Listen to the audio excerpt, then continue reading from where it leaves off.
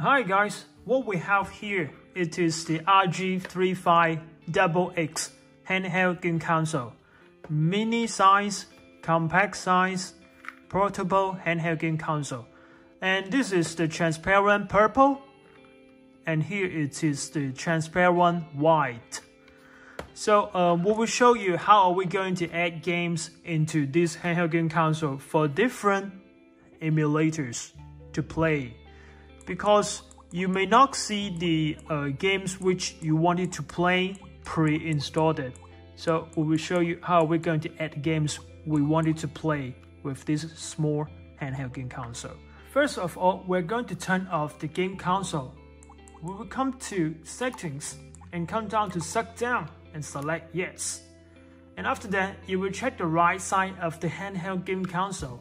As you see, it comes with two TF card slots. Slot 1 and slot 2. Normally, the TF card from slot 1 which it has pre-installed the gaming system files, and it supports to add game ROM files into this TF card as well, because it comes with the folders for different emulators as well inside this TF card, which means you can just put the game ROM files into different folders for different emulators specifically. And it comes with a TF card slot 2, which is designed for the expanded TF card. And it supports to add games or game ROM files into this TF card as well, which it has the folders for different kinds of emulators for adding games. And this TF card, it has no system files pre-installed. So there's no need to worry any mistakenly operation would damage the system files. And after that, you will need to get yourself a TF card reader like this ready and connect the TF card with the TF card reader. And after that, we will connect this one with the PC or laptop. And then we will show you how we're going to operate to add games into the TF card on PC or laptop. And now we're going to connect the TF card reader with the laptop. And you will need to make sure and confirm if the PC or laptop you're using to add games, it should be Win 10 system. Otherwise, the partition will not show for adding games. And once you see this pop up, and you will just click cancel. And after that, you will just open the folder. And you will see from the left side, there's two partitions from this TF card.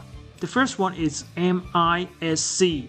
This is for the gaming system files. There's no need to do anything from this partition. And the second partition is ROMS. And this partition is for those folders of emulators. As you can see from here, SMS, SFC, PS1, MD, MARMI, GBC, GBA, GBFC. So if we want to add games into these folders, you will just double click the folders and you will see those games have already added into these folders. So we will download the game ROM files or game ROMs from website like this. And then we will select all of it and copy, and then we'll go back to the partition ROMs and we'll double click FC folder, and then we'll paste the game files here. As you see, those games has been added to here. And then we will go back, and for example, we want to add PS1 game. This is Pac-Man for PS1. So we will just copy. And then we'll go back to the partition. And you will see PS1 folder. And then we'll paste it here as well. Just wait to finish. Okay. Once you confirm the game has been added, then you can just go back.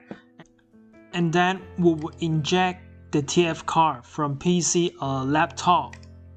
Once you see save to remove the hardware, then you can just remove the TF card from the PC and laptop, and then we're going to put it back to the game console to see if the game is there or if the game is working.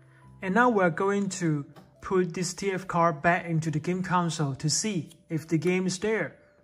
So we'll put the TF card back into the game console for the slot 1 and the slot 2.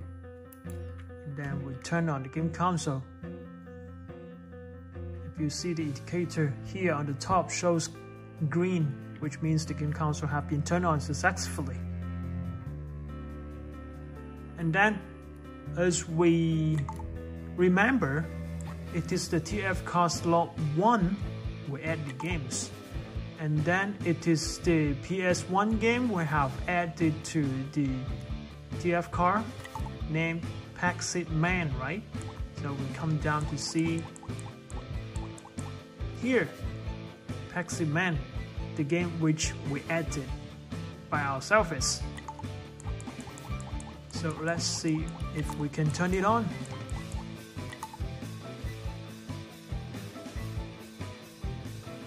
Yes, it's working.